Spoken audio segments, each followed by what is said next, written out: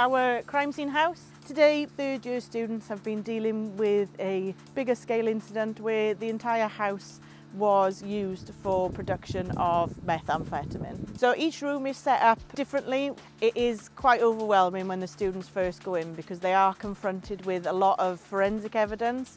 So there's cigarette ends that they could recover, needles, there's a firearm in the property, drugs, paraphernalia, sharps, and mobile phones as well, which is a great source of digital evidence. So the students today, they were tasked with doing the initial investigation of the scene. They are looking around for any forensic opportunities, initial photography, risk assessing for other teams that may attend the scene. They then also have to look for any intelligence. So it's not just about us as CSIs, it's passing on information to other departments. So it's quite a different experience to what we usually have. Today was quite overwhelming, where we had lots of rubbish and we had to do the whole house. Getting that hands-on experience, it kind of gets you ready for the real world in a sense, and it's just a lot better than just staying in the lab all day. So a lot of these scenes are produced from scenes that I've been to. So hands-on learning, any experience that they can have that can mirror real life and industry. And it's just sort of getting them ready for whatever they want to do